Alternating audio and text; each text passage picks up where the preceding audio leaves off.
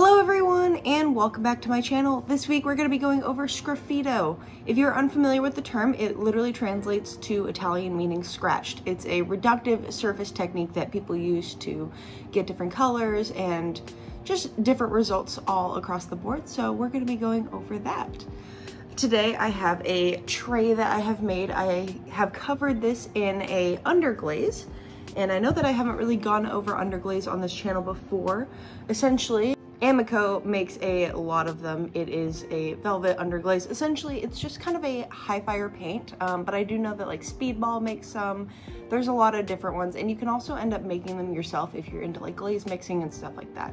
But essentially, it's just kind of glaze without the glass former, so that way you can do this onto greenware, and that way you can use it to get different surface textures. So what I have here is my tray. It is now fully covered. You do want to do 3 coats of this, just like you do with a lot of your paint on glazes. Otherwise it will come out streaky, and if that's what you're looking for, then that's what you're looking for. You can kind of water them down to use them like watercolors, but this is still in the greenware stage, so it is still somewhat able to be worked on. I can, you know, scratch the surface of it, and which is exactly what we will be doing for this process. Okay, so I have my tray all covered in underglaze. Now, the thing that you want to be kind of cautious on when doing this is when you are adding a paint onto a greenware anything, it will rehydrate a bit. So I let this get to a little bit over leather hard where the edges started to get kind of chalky. And then I painted this a couple times, and then it ended up getting really malleable to the point where the entire tray would end up warping if I kind of picked it up in the wrong way. So I let it re-dry again. So the tools that I will be showing you guys is I have my favorite, my diamond core carving tool, just kind of a general pointed stick here, a needle tool, and then one of these rounded ones at the edges. Mine's a little dirty, don't mind that. But these are all great for Sgraffito. So another nice thing about this is once we have this on here, I could technically end up drawing on this with pencil. I could just go ahead and, you know, go in with my pencil about what my design's gonna be. I've decided with this one I wanted to do little strawberries just because of the pink, kind of reminds me of it.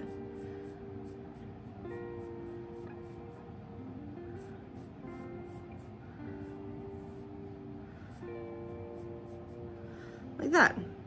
And the nice thing about this is pencil does not fire that high, so it will not show up later. Because my clay underneath here is going to be like a beige color, we are going to scratch away at this, and it's going to reveal the beige underneath. So let's go ahead and start with the needle tool. You do want to wait until this is kind of at a dry enough consistency that you're not getting a ton of, you know, clay coming up with every scratch. That is kind of the key, is to get this at the right time. And I always like to have a brush around so that way I can kind of wipe away things as I'm doing it.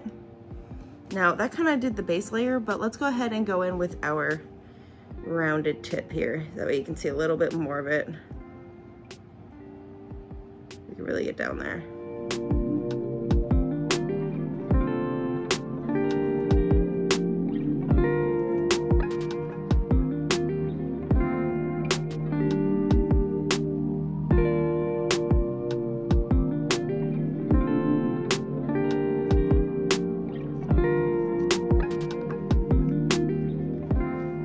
Starting to pick up a bit more. Sometimes this may take you a couple of tries to get all the way down to your bare clay.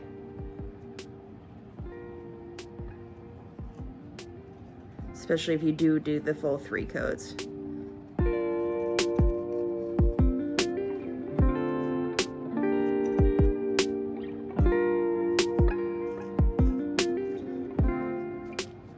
There's my little strawberry. I'm gonna go ahead and switch over tools to my diamond core one. These guys are great so that way you don't have to have extra stuff that comes up with it. They're much cleaner, so.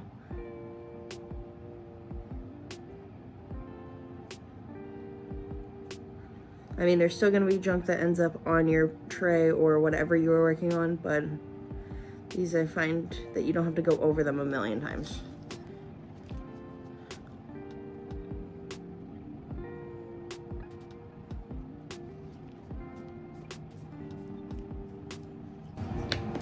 So we'll just keep doing this.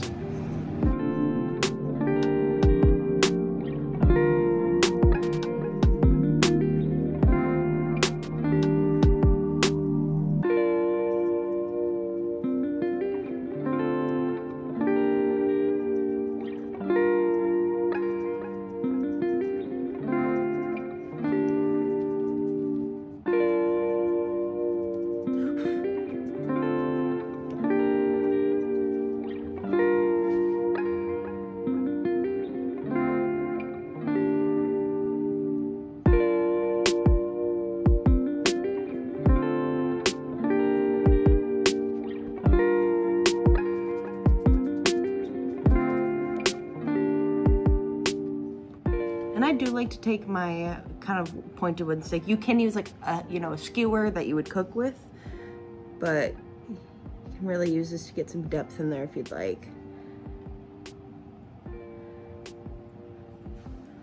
But this technique is really good for getting, you know, a very subtle texture, and also I find it to be a really nice result for, you know, not nearly as much work as tediously glazing everything.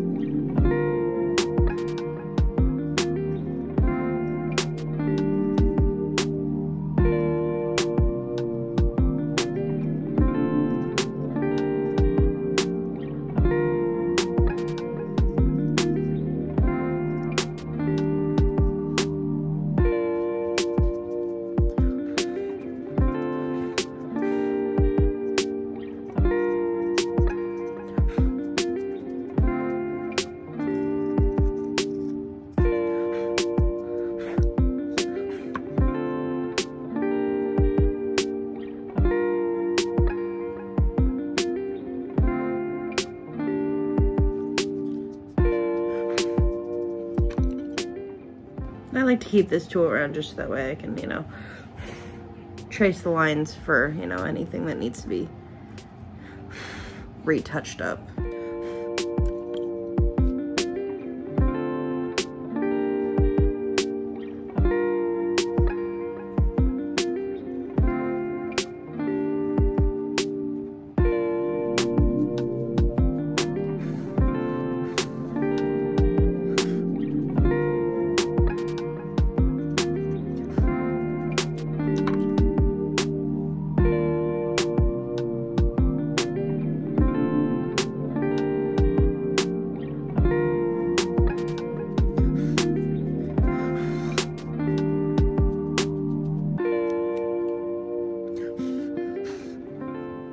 And let's do one last one on this other side here.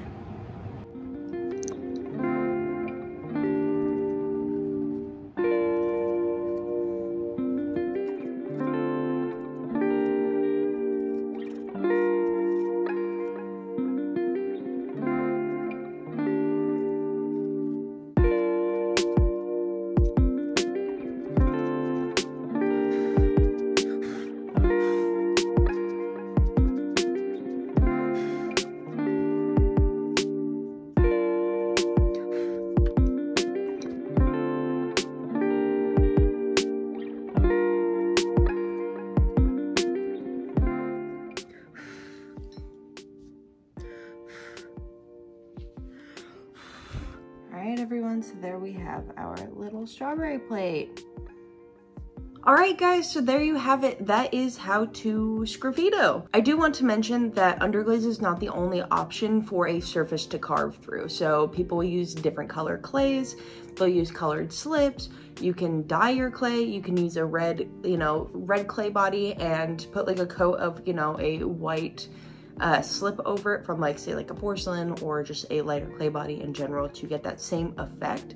Your clay underneath, the color of it will definitely have a big impact on what this looks like later, because a lot of the times people will just go over this with a clear coat, and therefore with me, you'll see that my clay color underneath here is kind of like a tan, and so it will show up as a tan underneath there. But say you want like a white, maybe you would want to, use a white stoneware or a porcelain underneath this, so that way you can get like that pink white or whatever color you just decide to use. But Again, like I always say, there are a million different ways to do this. This was just kind of the general gist of Sgraffito. It is a great technique. I always recommend people trying this one. It is a lot of fun, and the carving is so satisfying at the end. So I hope this video was helpful. If you liked this video, go ahead and hit like, subscribe, and thank you all for watching. I will see you next time.